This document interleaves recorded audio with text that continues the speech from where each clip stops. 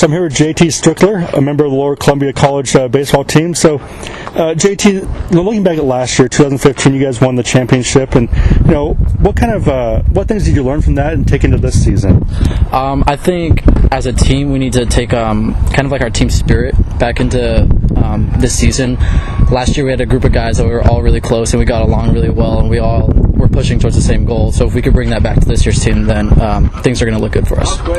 And for this year, there's fewer sophomores than it has been the last few years. So, being one of the sophomores, what kind of responsibility you put on your shoulders to kind of help this team, progress to that championship? Yeah. So this year we have twice as many freshmen as we do sophomores. So Coach brought all of us sophomores in and kind of told us we're kind of their extra set of eyes on all the freshmen this year to help them out whenever they have questions and like what to do at practice and stuff like that.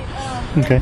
And once again, we look at high school compared to college ball. What are some things that you have seen in yourself, things that you've developed and things that you've been really had to focus on and work on?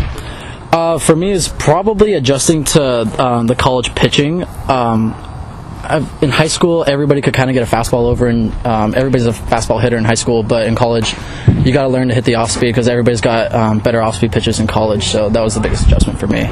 Okay, and so for this season, being your sophomore year, what is kind of your primary goal that you have? Of course, winning the championship's number one, but for you personally, what is something you're looking at trying to accomplish? Well, I'm looking probably to return as an all-league guy, maybe all-NWAC again this year. So that was pretty exciting that I got something I got to do my freshman year. Mm-hmm. So that would be the ultimate goal for me this year.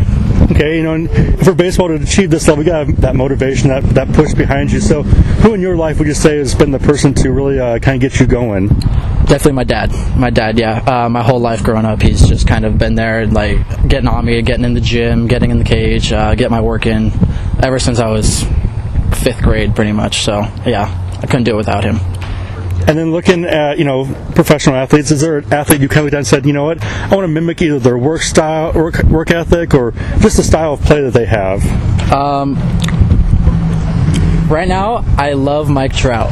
I'm not as much the same player as he is, but Mike Trout, I do love him.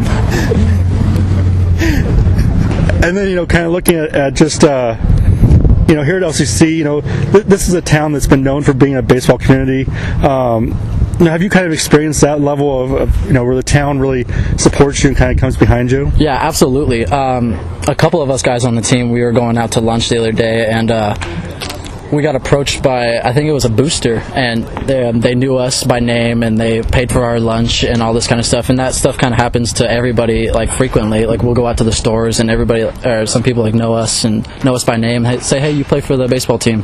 You say, yeah, and it's pretty cool.